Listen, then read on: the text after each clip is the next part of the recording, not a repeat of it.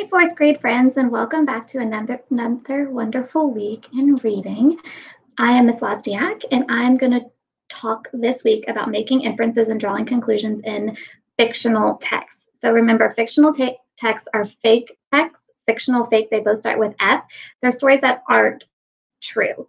So what we're going to do is each day we're going to read a fictional story together, and we're going to practice making inferences and drawing conclusions together. And then I'm going to give you a choice board of different activities that you can do to practice making inferences and drawing conclusions while reading your own fictional book. And I'm also going to show you some online resources that you can use to find some fictional books free online that are awesome. So we're going to go ahead and get started. I'm going to share my screen with you. And before we dig into our text, let's just review inferring. So we talked about inferring a couple weeks ago. I did a lesson on poetry and inferences. So this week we're going to talk about fictional text, but it's the same thing. When you make an inference, you go beyond the author's words to understand what is not said in the text. So it's like taking clues, what you know, questions you have, and putting it all together to make an inference. It's like a big puzzle piece. So keep that in mind as we're reading the story, Those Shoes, today. Also, not every question we pose is going to say, what is the inference, or use the words inference or drawing conclusions, and you never have to know the difference between inferring and drawing conclusions. You just have to be able to use that skill. So that's what we're going to practice this week, and we're going to start today with the book called Those Shoes. So before we even begin reading, we're already making inferences. So immediately you say those shoes, and you look at the big picture up here, you see a shoe. And then if you look at these kids down here, you can see all three of these boys have on this shoe, but this little boy does not. And you can tell by his face that he's sad. So I can infer that he's upset that he doesn't have this pair of shoes. So as we read today, I'm going to be asking you some questions. You can pause when I ask the question to think about it or to reread the page. It should be big enough for you to see. So this is Those Shoes by Maribeth Boltz.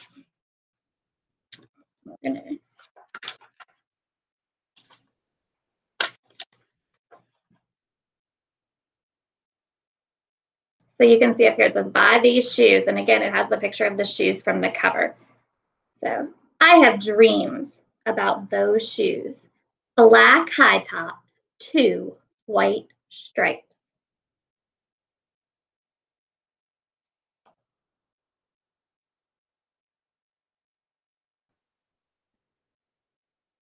Grandma, I want them. There's no room for want around here. Just need, Grandma says. And what you need are new boots for winter.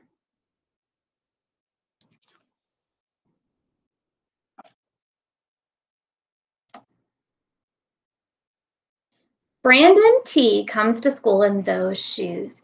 He says he's the fastest runner now, not me.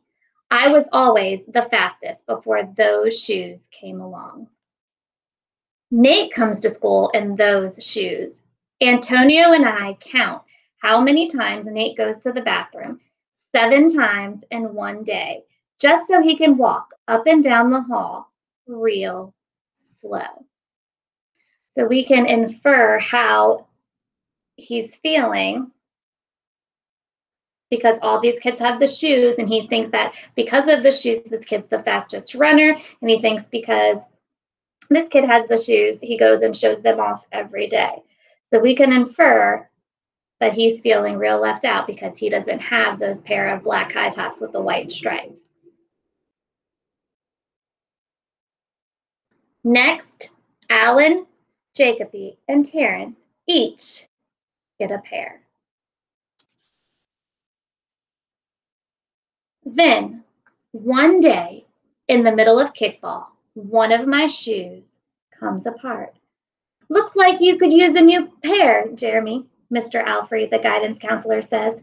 He brings out a box of shoes and other stuff he has for kids who need things. He helps me find the only shoes that are my size. Velcro, like the ones my little cousin Marshall wears. They have an animal on them from a cartoon. I don't think any kid ever watched. So take a second, think about how he's feeling now that he has this new pair of shoes. You can tell by looking at this picture, he's not looking really excited about these new pair of shoes. So we can infer that he's still feeling pretty upset. Even though the author doesn't come out and say he's feeling upset, you can tell because he's making fun of the Velcro on the shoes and saying that he doesn't want this pair of shoes.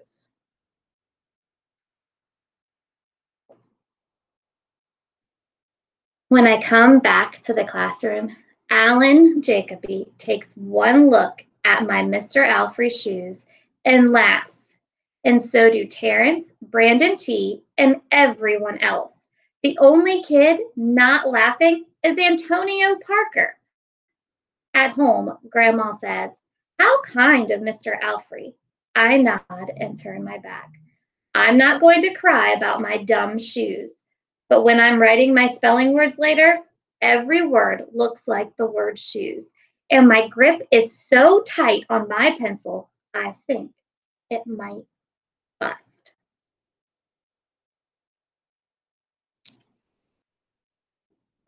On Saturday, Grandma says, "Let's check out those shoes you're wanting so much. I got a little bit of money set aside. Might be enough. You never know." So using the picture, how's he feeling now? She's saying, let's go check out those shoes. We can also infer, because she says, I got a little bit of money set aside, we can infer that maybe Grandma doesn't have a lot of money. So that's why he hasn't been able to get the new pair of shoes like everybody else. At the shoe store, Grandma turns those shoes over so she can check the price. When she sees it, she sits down heavy. Maybe they wrote it down wrong, I say. Grandma shakes her head. The author says, when she sees it, she sits down heavy. What does it mean she sits down heavy? Because she's looking at the price, she sits down heavy. That means she's disappointed that the shoes are so expensive and that they're probably not going to be able to afford them. Then I remember the thrift shops. What if there's a rich kid? Oh, let's fix the blurriness. There we go. Then I remember the thrift shops. What if there's a rich kid who outgrew his or got 2 pairs for Christmas and had to give one of them away? We ride the bus to the first thrift shop. Black cowboy boots, pink slippers, sandals, high heels, every kind of shoes except the ones I want. We ride the bus to the second thrift shop. Not a pair of those shoes in sight. Around the corner is the third thrift shop. I see something in the window.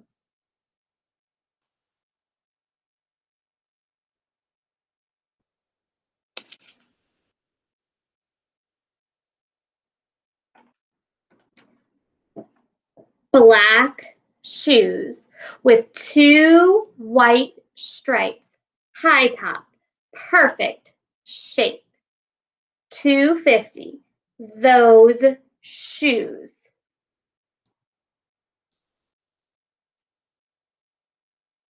My heart is pounding hard as I take off my shoes and hitch up my baggy socks. How exciting, Grandma says. What size are they? I shove my foot into the first shoe, curling my toes to get my heel in. I don't know, but I think they fit.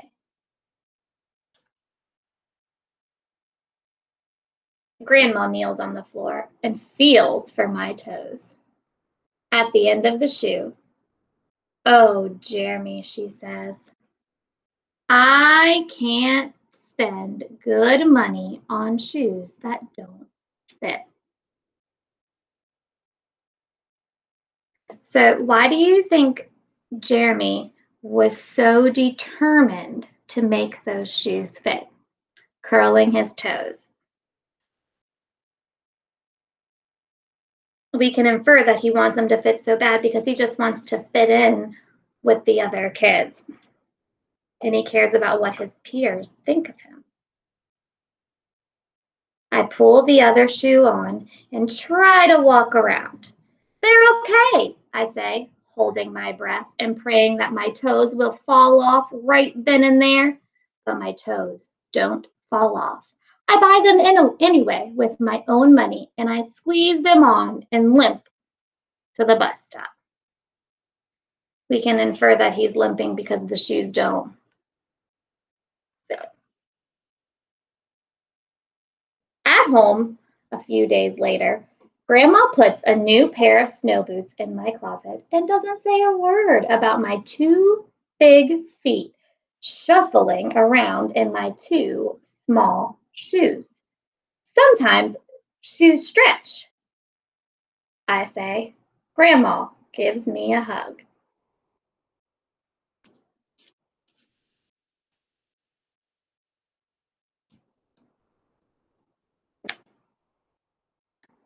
I check every day, but those shoes don't stretch. I have to wear my Mr. Alfreys to school instead.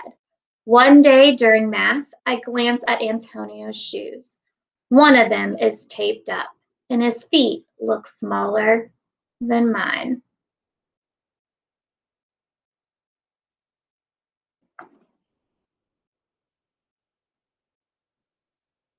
After school, I head to the park to think. Antonio is there, the only kid who didn't laugh at my Mr. Alfrey shoes.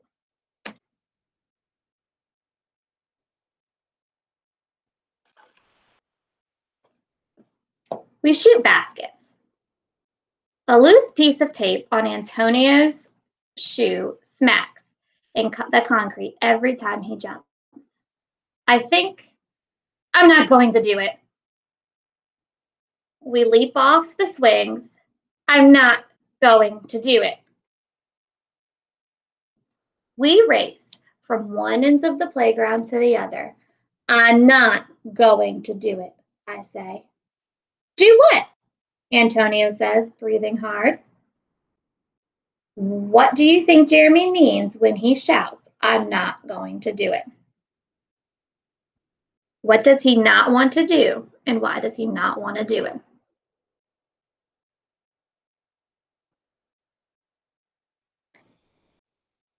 He's thinking about giving those new shoes to Antonio, right? Let's see if we're right. See if we made the correct inference. Grandma calls me for supper and invites Antonio over too. After supper, he spies my shoes. How come you don't wear them? Antonio asks. I shrug. My hands are sweaty. I can feel him wishing those shoes were his.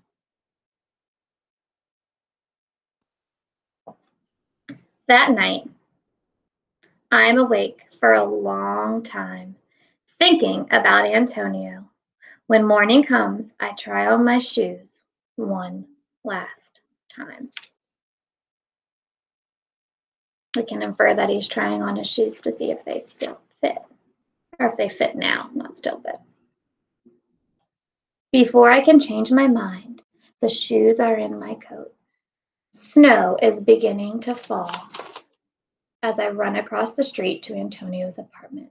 I put the shoes in front of his door, push the doorbell, and run.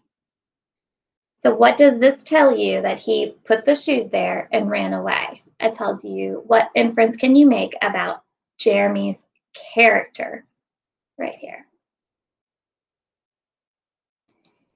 So Jeremy's showing that he is kind because he's doing a random act of kindness by putting the shoes at the door for Antonio.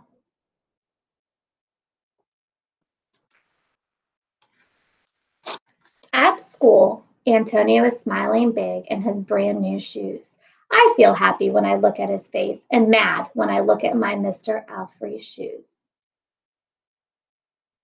But later, when it comes to recess, comes time for recess, something happens everywhere. There is snow. Leave your shoes in the hall and change into your boots, the teacher announces. Leave your shoes in the hall. It's then I remember what I have in my backpack. New boots. New black boots that no kid has ever worn before. So how can we infer? What can we infer about how he's feeling, how Jeremy's feeling right now that he remembers he has these new boots? We can infer that he's feeling pretty confident in his new boots and thankful because he has a pair of shoes that no kid has ever worn before. Standing in line to go to recess, Antonio leans forward and says, "Thanks." I smile and give him a nudge. Let's race.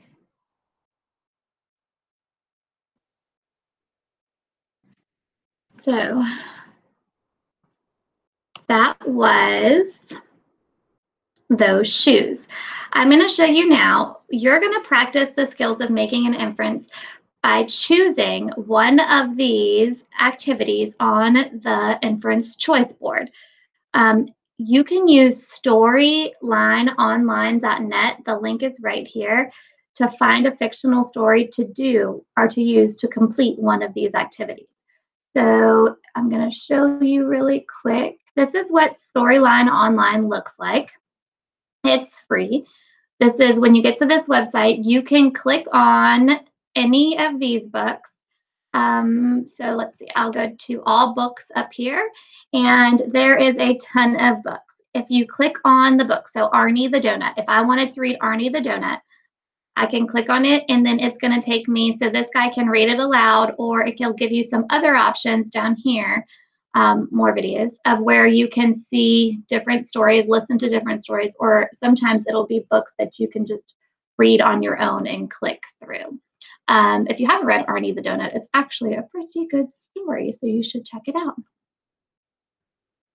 So I'm really excited to continue this week with you guys. We're going to do the same thing tomorrow. We're going to take a book, we're going to read it aloud, and we're going to make some inferences as we go. So see you tomorrow.